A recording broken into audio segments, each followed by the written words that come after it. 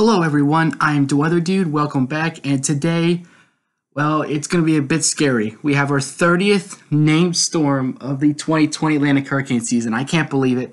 And yes, this is Tropical Storm Iota, and the sad part is, not only is it the 30th named storm of the season, but it could become another major hurricane. Yes, and it's mid-November, so to find out more, stay tuned for the whole video and enjoy. If you'd like staying up to date with the latest weather forecasts and updates, then please consider hitting the subscribe button below. Let's see how fast we can get to 2,000 subscribers. Also, to help this video's performance very much, please consider clicking the like button and sharing this video with your friends. Also, please consider watching the whole video. Thank you. Now let's get on with today's video.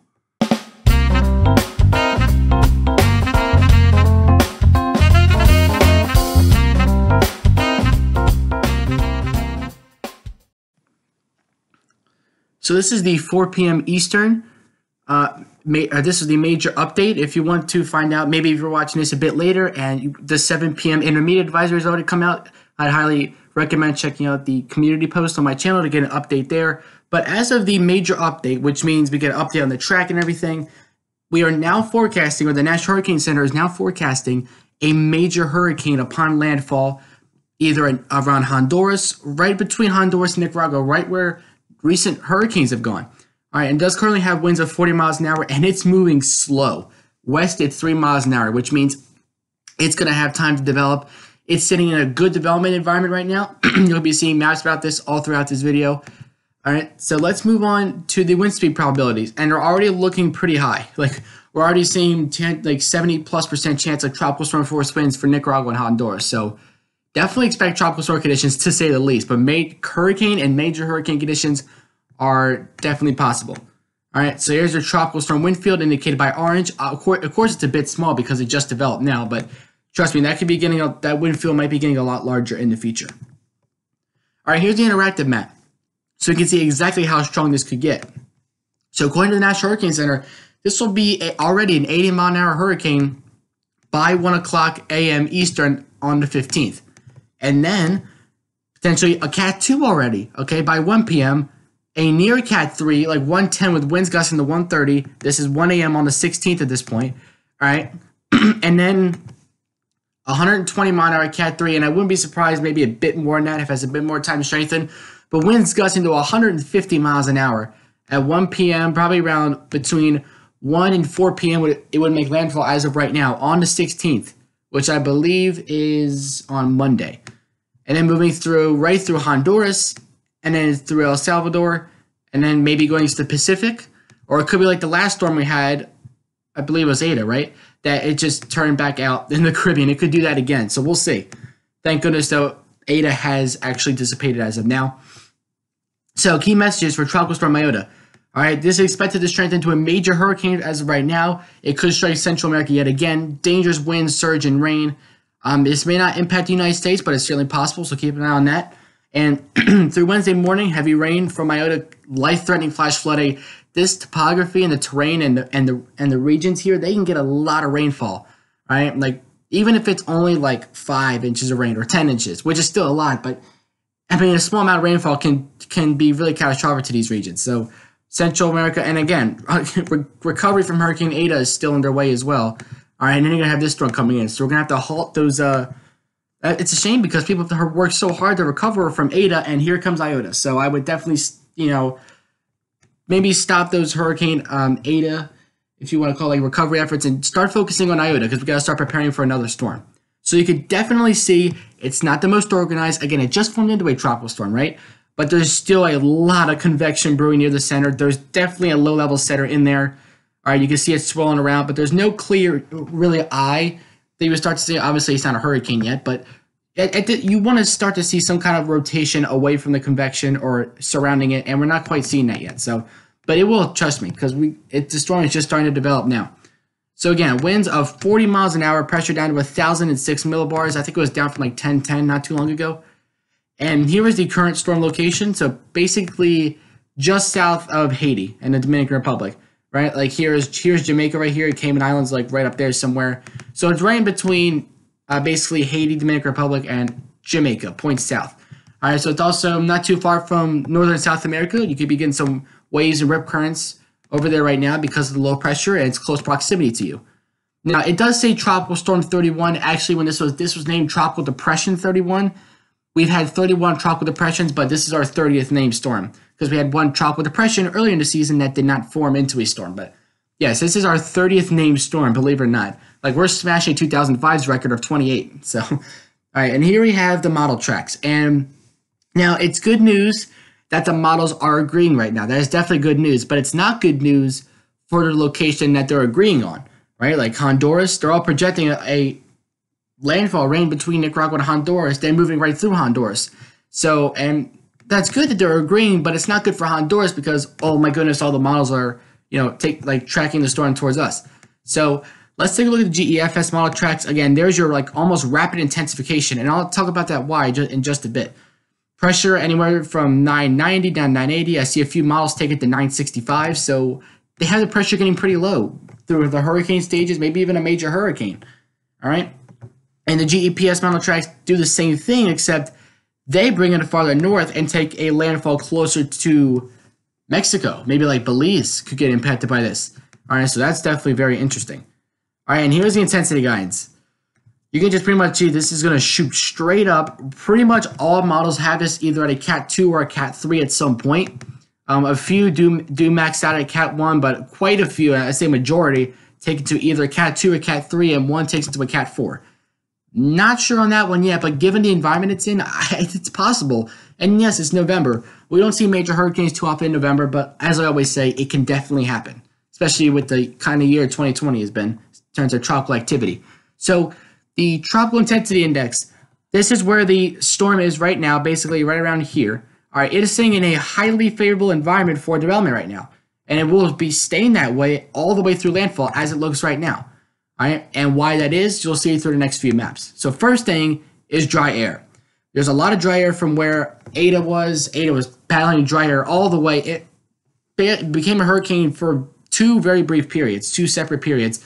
You got Theta over here battling some dry air as well, but look at Iota.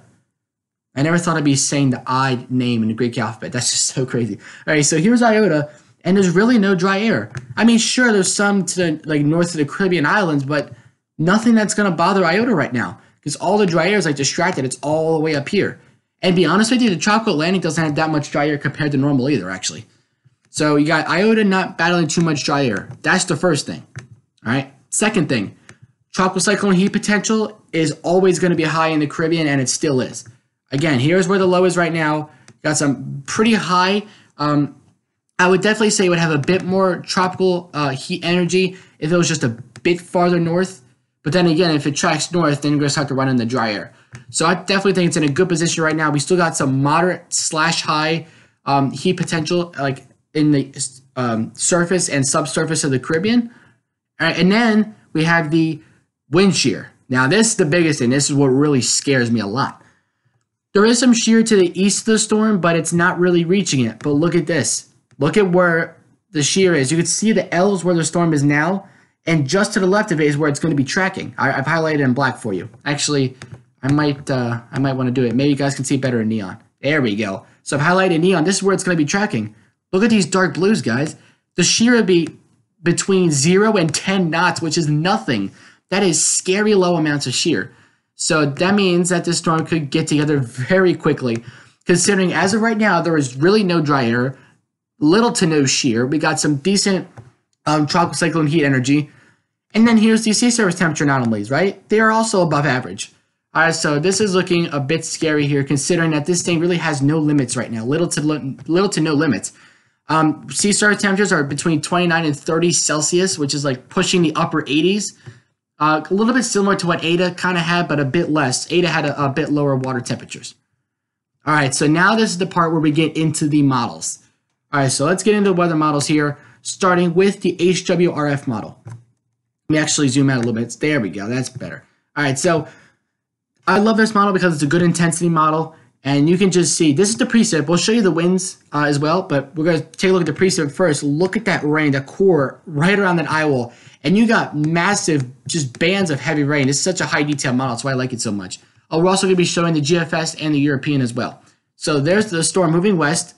All right, and and good job with Tropical Tidbits for tracking this, because you can see it actually sometimes it has an issue where it doesn't follow the storm all the way, but it does look like it's doing that, so that's good. But look at this. Moving to the north, and in case you don't know where this is, they actually call for moving north, staying over water for even longer, and making landfall right on Belize. It's probably a major hurricane. We're going to be checking the wind strength right now, or that they're projecting, the HWF model. But look at this, a landfall, a catastrophic landfall right on Belize City. All right, we're going to take a look at the winds now with the HWF model. All right, so here it is right now. 45 knots of wind is actually what they were projecting for 8 p.m. So maybe in the intermediate advisory, they might strengthen it. I don't know if the HWF model is correct, of course. All right, but look at this. So here's a storm, and they already have a hurricane developing. Boom. This is 2 a.m. on the 15th. It is already a hurricane. In comparison, and that's pretty much exactly what the National Hurricane Center is saying. 1 a.m. Sunday, it is going to be a hurricane. So I got to give it credit that the HWF and the National Hurricane Center right now appear to be right on line. All right, but look at this. All right, so keep in mind 100 knots is a Category 3 hurricane, and boom, we just surpassed that. At this point, this looks like 120 mile an hour Cat 3. And keep in mind, Nicaragua and Honduras are way down there. Like, this is like that's Mexico at this point. This is Belize City. This is the Yucatan Peninsula. All right, look at this. Now we're pushing 111 knots at this point, which is most likely a Cat 4. And that's what their HWF is projecting. And that scares me. Excuse me. And that scares me considering there's such a good intensity model. And then there's a landfall with 113 knots of wind right on the Yucatan Peninsula. All right, so here is the cyclonic vorticity signature now. All right, let's get this right here. And here is a storm. You can see it does look a bit ragged right now. It just formed a tropical storm, so keep that in mind. But look at this. Look how the core, the immediate, like the center eye wall, all right, and the center of the storm just starts growing in size. You'll see it. As it develops into a hurricane, then major hurricane, the size went from like this, like at first, now it's more like this. So the storm will definitely be growing in size.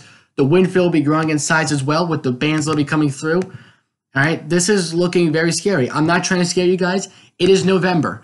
Hurricane season lasts for another 2+ weeks, and it could even, like I said, judging by 2020 the way it's been, it may go beyond that. Or this could be our last storm. It could end with a bang. We never know.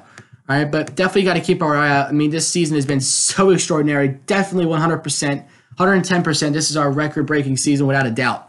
All right. At least in terms of named storms anyway, compared to 2005. So here's the GFS model. Now, not quite as high def, but still a great model. Now, they have it.